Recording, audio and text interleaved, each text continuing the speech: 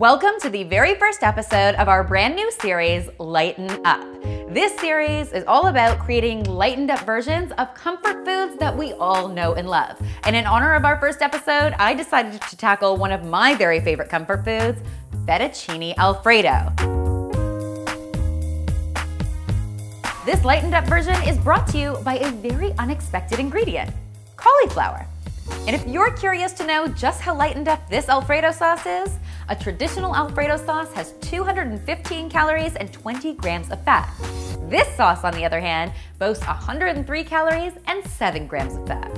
Now that is a reason to celebrate. So to get started today, I've got a big pot of water boiling away on the stove, and I'm going to cook my pasta. Now I'm using fettuccine in this recipe. You could totally use any kind of pasta you like. You could also replace regular pasta with some brown rice pasta or some quinoa pasta.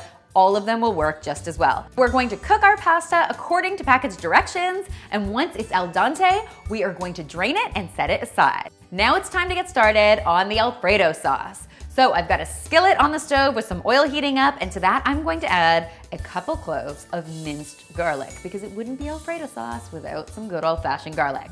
I'm going to let my garlic heat up for 20 to 30 seconds or until it becomes fragrant. Then I'm going to add my cauliflower florets to my pan and top it with some chicken broth. You could also use vegetable broth in this recipe. It will work just as well. I'm going to put a lid on my skillet, turn the heat down to medium, and let the cauliflower steam for between 8 and 10 minutes, or until it is super soft and beginning to fall apart. Once it's done, I'm going to toss it into the food processor and give it a really good pulse for about a minute. If you find your cauliflower mixture is too thick, you can add a little more chicken broth until you've thinned out the consistency. Once it's all buzzed up, we are going to season it with some salt, some pepper, some freshly grated Parmesan, some chili flakes if you like the heat, and finally with some freshly chopped parsley. We're going to give it another buzz for about a minute, and then your sauce is ready. Can you believe it?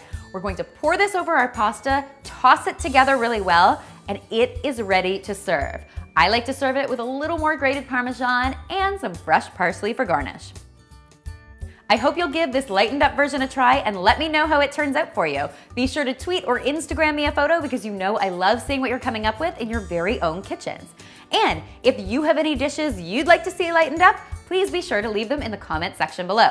And finally, if you haven't already, be sure to subscribe to The Domestic Geek, because there's lots more deliciousness where this came from.